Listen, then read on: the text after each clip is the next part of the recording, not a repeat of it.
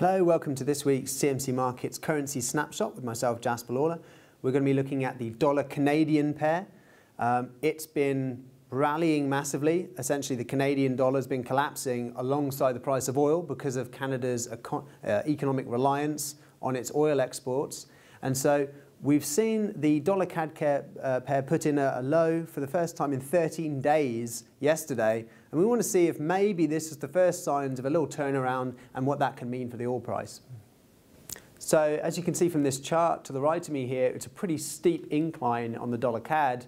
Canadian dollar has, as we said, been losing its value alongside the price of oil, which just hit $27 per barrel in the West Texas crude oil price. And so US dollar CAD has just hit 147, just a notch above the round number 145.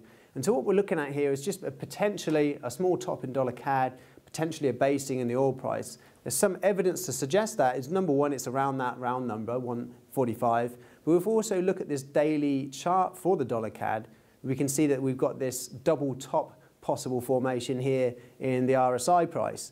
And so that double top around 90, which is massively overbought on the daily RSI, along with this round number and massive oversold in oil, really overbought in the dollar CAD, suggests maybe we're going to see a little bit of a downturn on from here.